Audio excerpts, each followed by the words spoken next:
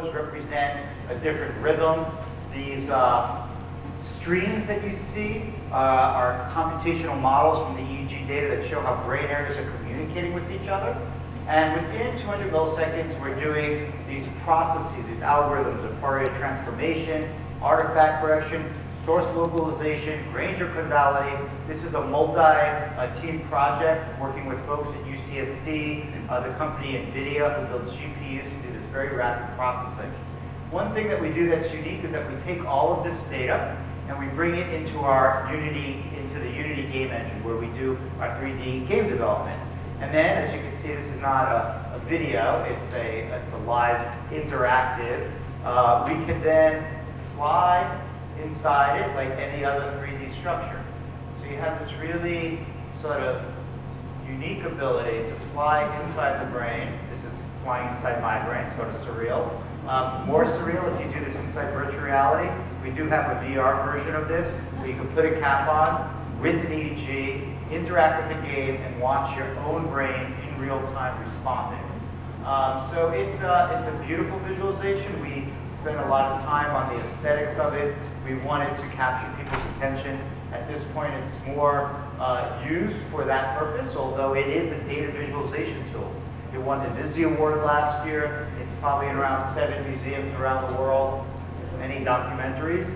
But our hope and for its future is that it will become a research and a clinical product on both fronts, the diagnostic and on the therapeutic side.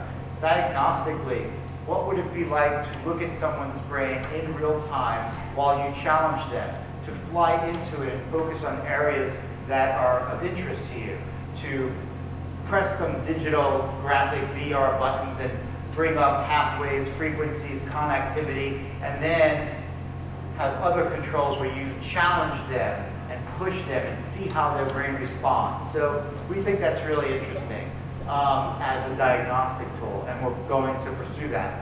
What we're looking at right now, however, is taking this data in real time and feeding it into our video game algorithms, our adaptive algorithms.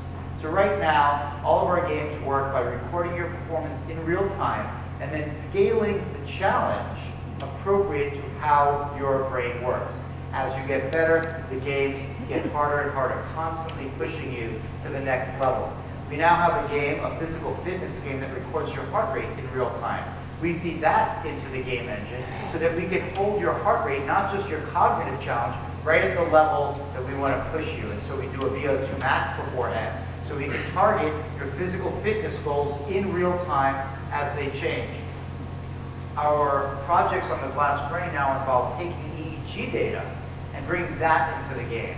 So essentially, our cognitive challenge video games will understand not just your performance, but how your brain is functioning at a very sensitive level, and then direct the game engine, its adaptivity and its feedback to target those very processing abilities. We think of it like a gamma knife, where we can focus the engine on an aspect of how your brain is functioning to fine-tune it. And this is what we think the combination of this technology with custom-built video games that are targeting known deficits in populations will be the future of medicine, and at least play a big role in complementing our current system of using small molecules where we don't have anything near this type of precision.